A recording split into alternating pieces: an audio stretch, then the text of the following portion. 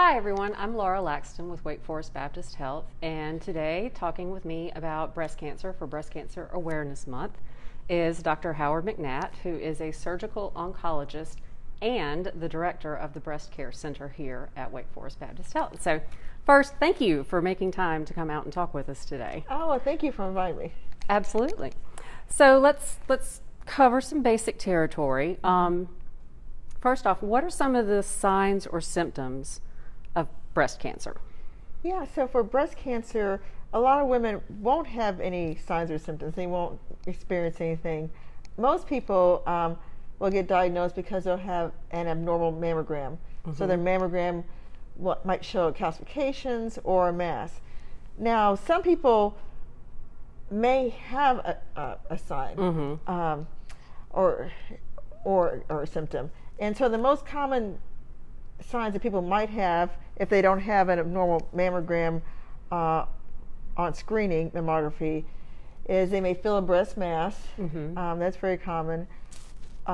They may have or notice some skin dimpling, and it's usually when you raise your arm you might see that the skin might dimple in on the breast, or even if it's down you'll still see it, but usually it's when you move your arm and you look at your breast. Some people may present with some nipple discharge. But nipple discharge is usually, that's not a common presentation for breast cancer. It's a common presentation for a thing called an intraductal papilloma, which is usually benign.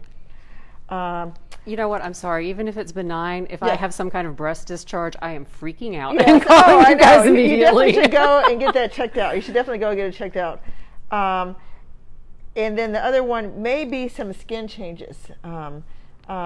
Such as? The worst type of breast cancer is called inflammatory breast cancer, and that presents with redness of the breast. It looks like an infection, and some swelling of the breast. Okay. That one's a little trickier to diagnose, but we can diagnose it for the person. But most people, if they have redness of the breast, it's most likely going to be an infection, but you should go to your doctor to get it evaluated. Okay, yeah, I was just about to say, so for nursing moms, mastitis is pretty common. Right. So does it present similarly like that or differently? It presents as redness of the breast. Your breast will look red, but you will not have a fever, or it will not feel hot.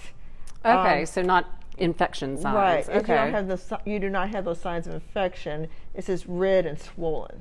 Okay. That's good to know. Yeah. Yeah, I wouldn't have. I guess I would probably think, oh, I've been bitten by a bug, or oh, I wore that itchy bra or something like that if I saw redness. But okay, knowing what to look for. So what about in men? Do they have similar signs? Well, men, because they don't get screening mammography, they don't have that issue. But usually if a man presents with breast cancer, it's because they'll feel a lump. And almost all the time it's because they feel a lump in their breast, or they may feel some enlarged abnormal lymph nodes underneath their underarm. Okay. Well, if you want to have a test subject for a male mammogram, I volunteer my husband. Okay. Love you, honey. Right now he is not happy with me. So if it's not typical to find signs or symptoms unless it's very advanced or to a certain point. You said that usually it's caught on a mammogram. Is that the only kind of test that they do? Yeah, so screening mammography is a #1 test to detect breast cancer. It really is. Screening ultrasound is not as good at detecting all types of breast cancer, so we don't really do that much screening ultrasound. So you really need to get your annual mammogram. Okay. So what is the difference really, like between a mammogram and an ultrasound, other than mammogram and ultrasound? Yeah. But I mean, when would you use which one? So you always get anyone over the age of 40. The American College of Surgeons, the American College of Radiology recommends annual mammography, so once a year. So, a mammogram compresses you and you get images. We really do recommend people get the 3D mammogram or the tomosynthesis. That's far better than the 2D or digital mammogram. It's really the state of care now, and people really should not really begin 2D mammograms anymore. So that's for screening. So you may get an ultrasound for several reasons. One, if you feel a mass, then we will also order an ultrasound with the mammogram. or if the radiologist, when they look at your film, if they see something that looks suspicious for a mass, then they will recommend to get an ultrasound to further evaluate that area. Okay, so the ultrasound kind of helps them determine, is it not, is it something else? So ultrasound, the main thing to determine if it's cystic, a fluid-filled little cyst, or if it's a solid mass. Okay. Because if it's a cyst, it's nothing. You don't have to worry about cysts really. Okay. But a solid mass, then you got to figure out what that is. Okay. Did not know. Never really stopped to think about that. So we always hear about the different stages of breast cancer, but what do they mean? When somebody says, oh, I have stage 2 breast cancer, or I've even heard 0 breast cancer, how can you have a stage 0? Right. What do these mean? Yeah, so essentially there's like 5 stages, including stage 0. So stage 0 is for ductal carcinoma in situ. That's a very, very early breast cancer, has excellent prognosis. We still consider it, as of today, to be a breast cancer, and it's treated as such, but that is stage 0. Stage 1 is when the cancer becomes invasive, and invasive just means invasive to the duct. So you have ducts that they're all throughout your breast, and all ducts lead to the nipple. So if I cut a duct in half, and this is a duct, and if there's cancer poking out the side like this, so it's up to the duct, then like a clogged pipe. Right, but it's coming out of it even. Then that's invasive breast cancer. So stage 4 invasive just determines by the size of it, how big it is. And that's usually stage 1. Usually stage 2 can be invasive. It's invasive, but may have lymph node involvement underneath your underarm. Stage 3 is this bigger size, usually more than 5 centimeters, also with or without lymph node involvement. And stage 4 is when it has spread or metastasized to another part of the body. Okay, and it can be to any part of the body. Yeah, I mean, breast cancer typically can go to the bones, it can travel to the liver, it can go to the lungs, or the brain, unfortunately. Okay. So are there different types of cancer that tend to correlate with the different stages? You mentioned a very long named one for stage 0. Ductal carcinoma in situ, right. Yes, right. that one, right. that very long name. So I mean, are there other different types of breast cancer that tend to, like, oh, when we catch this, it's going to be a stage 1 or it's going to be a stage 2, regardless of size? Well, the only thing that's new about that, it's not really, it's a type related to the receptor. So there's 3 markers or receptors for breast cancer. One is estrogen, the second is progesterone, and the third one is this one called HER2/neu. So if your cancer is what you may see in publications or hear about called triple negative, it's estrogen, progesterone, and HER2 negative. That type of breast cancer is more aggressive than if a cancer is estrogen sensitive or positive, or HER2 positive. So if you have a triple negative breast cancer, it can be small, but because it's kind of an aggressive type of breast cancer, it can the stage may up it. You may have a progress rapidly. Right. Yeah. You can have easily a small cancer that if it's estrogen positive be a stage 1, but because it's triple negative, it's a stage 2. Okay. So there's some nuances with that one. There's a lot of nuances to it, really. I mean, exactly. Yeah. You know, growing up, and then as I became of age to have mammograms, you know, you just think breast cancer, single, like, okay, it's a lump, it's in your breast, and that's what breast cancer is. But I have found out through doing these and learning more about what the care we have here, there's so much more to it. It's really kind of amazing and fascinating and disturbing. Yeah. So glad you guys are here. Very glad you guys are here. So we've talked about signs, we've talked about tests, we've talked about some of the stages. Now let's talk about, so what do you do? Right. What kinds of treatment are out there, and how do you decide which one to use? Right. So a lot of it is a discussion with the person. So if a cancer is found early especially through mammography, or even if you palpate an area, let's say it's small. It's small as less than 2 centimeters, or even it's between 2 to 5 centimeters. That's relatively, you can treat it easily. The first thing typically a person will undergo is surgery. So the surgical choice is a lumpectomy or a mastectomy. So lumpectomy is just taking the area out, preserving the breast, or mastectomy, removing the breast. So if you have a small cancer, the person can have a choice which way they want to go, which one they want to do. If you have a lumpectomy, you have to have radiation treatments. Those two go hand in hand. Okay. So you can't forego the radiation. The radiation will typically occur, let's say, 5 to 6 weeks after the surgery, but the radiation in of itself is typically for 4 weeks, Monday through Friday. So every day you have to come for a treatment. So that requires you to, be able to come to a radiation center. Some people may live far away, like, West Virginia. Maybe they can't come. So that you have to take that into consideration in determining what treatment you can. So let's say if you can't come to a radiation center, or you don't want to have radiation for whatever reason, then you really have to have a mastectomy. So mastectomy is removal of the breast.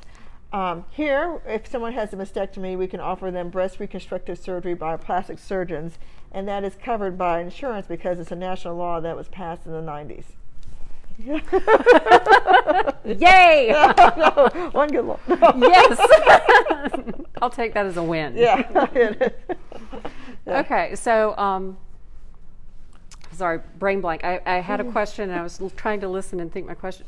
Lumpectomy and radiation, why do those two have to go together? Right, so let's say if I have a cancer up here in my breast, you don't know theoretically if there's a stray cancer cell someplace else in your breast that no imaging, I don't care what, MRI, whatever, will not detect. Yeah. So in order to prevent it from recurring in that breast, you really need the radiation to sort of sterilize the rest of the breast so that no cancer will come up later on. Okay. Okay, so sort of a search and destroy for any little stray. Right. Got it. Right. Okay. But with a mastectomy, since you've removed all the tissue, it doesn't matter. You don't have to worry. Yeah. Okay. So there's mastectomy, there's lumpectomy. If you have the mastectomy, which can be a single or a bilateral. Correct? Right. I really want people to try to do single. Yeah. Bilateral is really indicated. The main indication is if you have a genetic mutation. So people have a strong family history. We really try to test them before surgery. We can run a real quick genetic test that has like a 7 or so day turnover to see if they carry the BRCA, the BRCA gene, or any other genes. Like there's 32 genes. There are 9 actionable genes that we act on to see if they carry one of these genes, and if they do, then they're high risk of developing cancer in both breasts at some point in their life.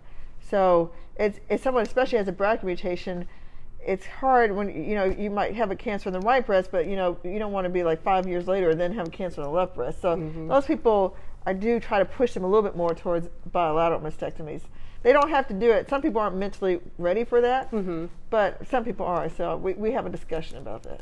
Yeah. So it's almost like a kind of a preventative thing, right, or exactly. to keep from having to worry. Is it going to be this year? Is it going to be this year? Right. Exactly. Yeah. Oh, I can see where that would be a really difficult choice to have to make. Live with the uncertainty or lose both your breasts. Right. Wow. So what other treatments do we do? Right. So then after the surgery, now this depends on, then it comes into play with the receptors. So we talked about. So if the tumor is estrogen positive or sensitive to estrogen, usually that's an easier to treat type of breast cancer. And maybe if there's no cancer in the lymph nodes, then we might just recommend the person take tamoxifen or an aromatase inhibitor. That's an anti-estrogen pill you take for 5 years. So you might just have to have surgery, and radiation if you have a lumpectomy, or surgery and meaning a mastectomy, and then take the pill. So a lot of people nowadays, that's what they do. They just have to take this pill for 5 years. So which is actually pretty good. Now, if the cancer is HER2 positive, that is a more kind of rapidly growing cancer. So those people will need to have a short course of chemotherapy and take Herceptin, this medicine that attacks at HER2. And if they're triple negative, they will need chemotherapy.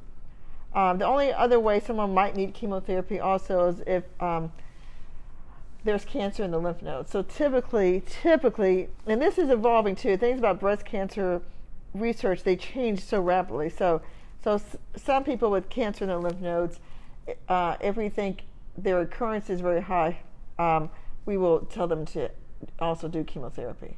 Okay. So maybe most people may not need chemotherapy, which would be good. It depends on the type of breast cancer as related to these receptors, and if it's a higher stage, like it's stage 3 or so. Again, so many factors that have to go into all of this. Factors, yeah. That's crazy. So you mentioned having that women, if they're facing surgery, have, I guess, the option, but I would imagine most of them do, to bring in a plastic and reconstructive surgeon to talk about breast reconstruction. So plastic surgery, oncology, those are different disciplines. Can you tell me a little bit more about the multidisciplinary approach that we use here? Right. So here,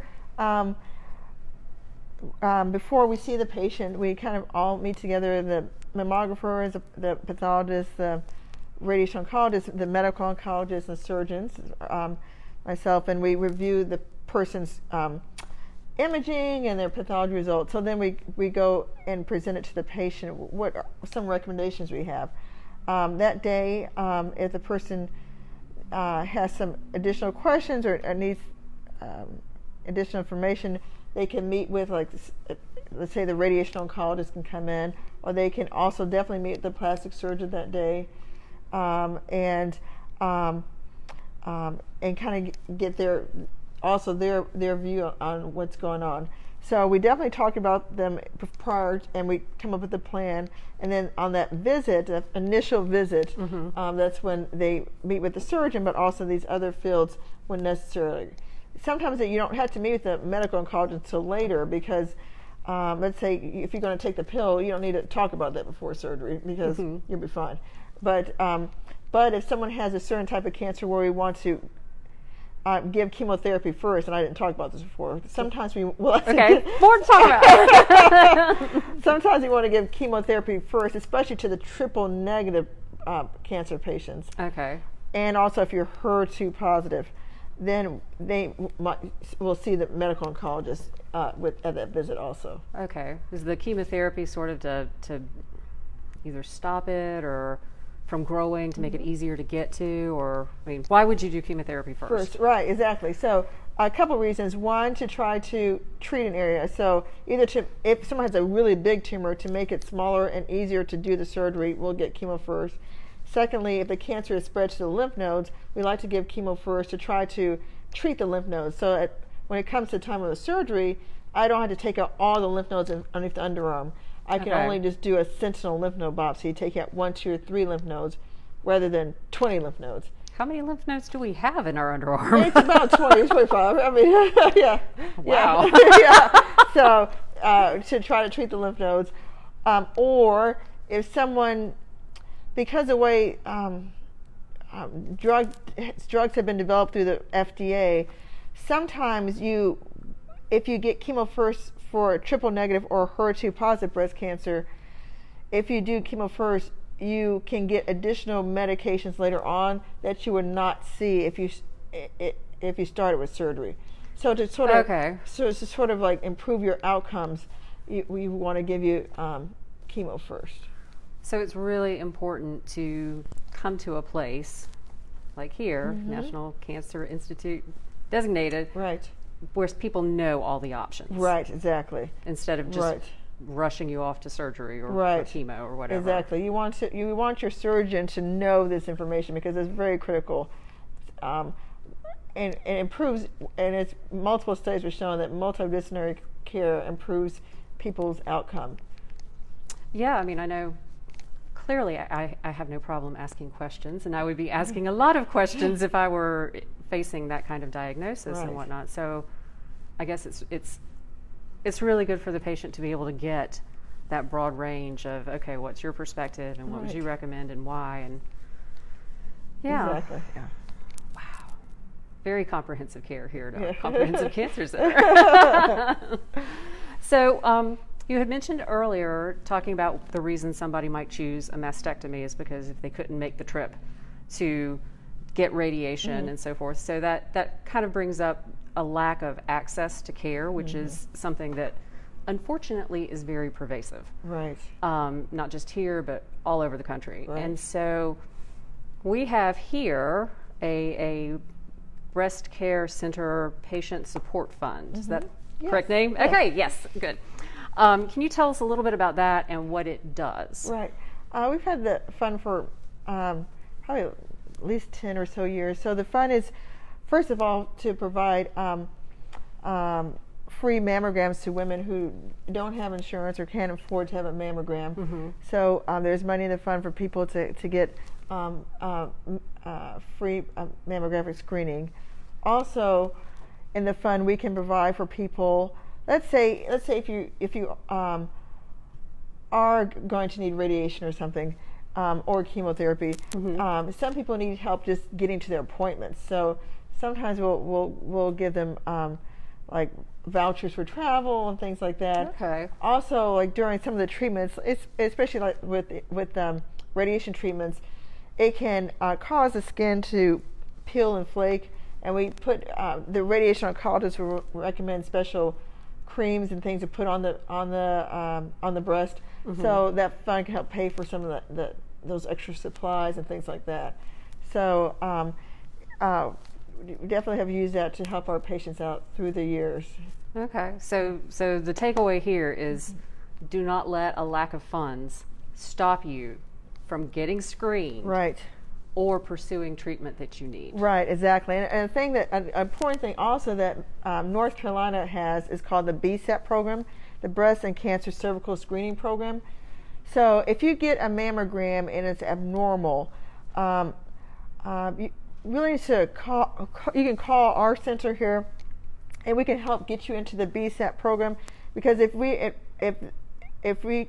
you are enrolled in BSEP, and then have a diagnosis of breast cancer, and if you're not insured, the BSEP program will cover the cost of all your treatments. So it's important to get, if you don't have any insurance, still get your screening mammogram. It's so important. But we'll help you get into the BSEP program, and they'll help cover the cost. The treatment. Yeah. That's amazing. That is wonderful. So yes, again, as we have said, every single Facebook Live, early detection, people. Right. Get your screening. Get the screenings. So yeah, I'm glad to hear that. And how can people, can just anyone donate to this fund, or how do they? Yeah, anyone can donate to the fund. I think we might have the link coming up, but you can donate to the fund. And recently we had Wake Forest soccer team donate to us, so they made a great donation to us, and so we're grateful for them and anyone who donates. That's awesome. Yeah. Do you have any idea? This is an out of the left field question. Sorry about that. Any idea how many people you've helped through the fund? I mean, you say it's been here for a long time. Yeah, that is a great question. Usually we'll end up helping about 200 people per year. Wow. Yeah. That is awesome. Yeah. That's fantastic. I'm so proud of us. I'm so proud of us.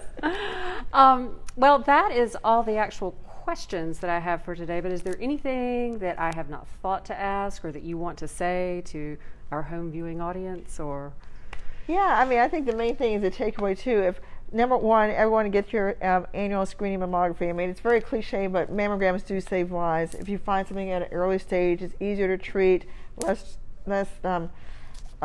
treatment steps, and people can go on and live and have a great wonderful lives.